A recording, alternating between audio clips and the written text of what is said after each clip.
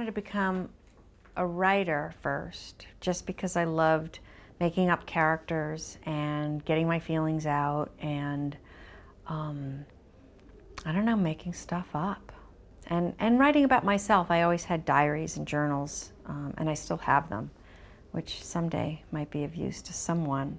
And then I started taking film class and just sort of worked my way into screenwriting. I never, and still don't imagine myself ever writing a novel. Like, I feel like I wouldn't even know how to do that.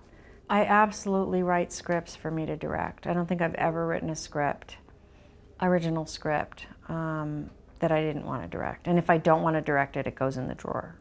Sometimes I write a character with a certain actress in mind. I have done that with Catherine Keener. I wrote the part in Lovely and Amazing for Catherine Keener, and I always think, I usually just give her a script and say, you pick which one you want to do.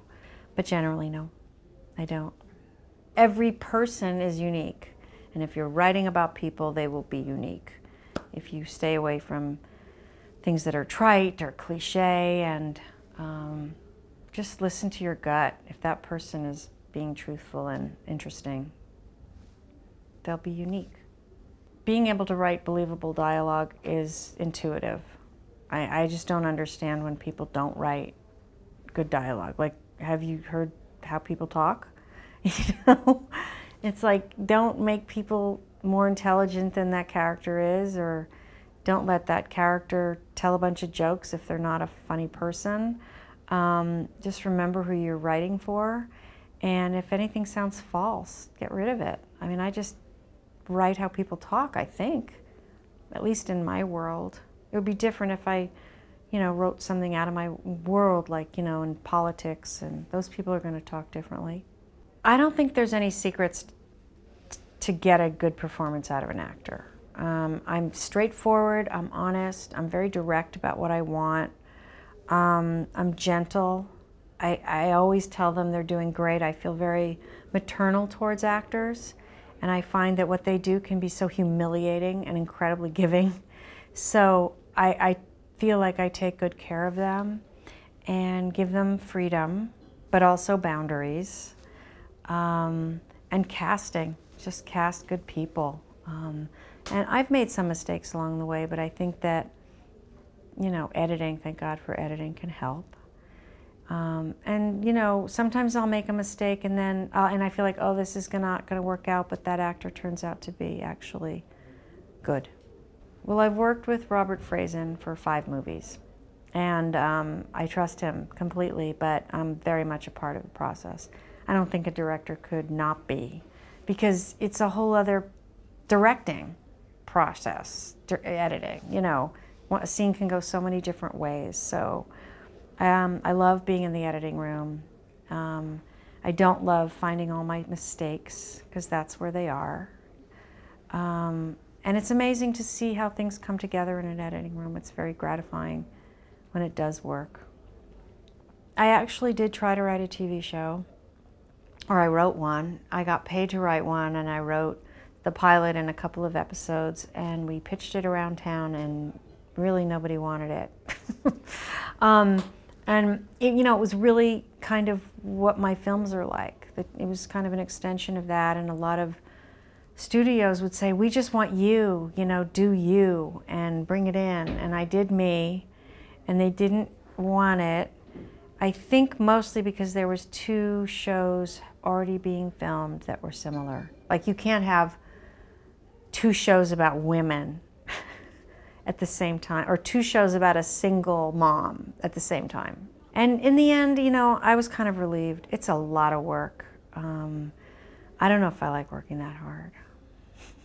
If I had to give anyone tips about how to get their project greenlit, I would say try to attach an actor if possible. If that's not possible, do anything you can to find a competent producer, even if it's someone who's as inexperienced as you are.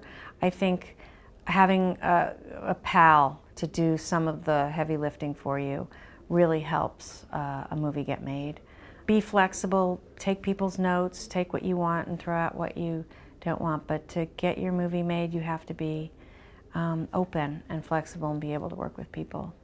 The biggest challenges in my career are not writing enough or as often. I wish I was more prolific.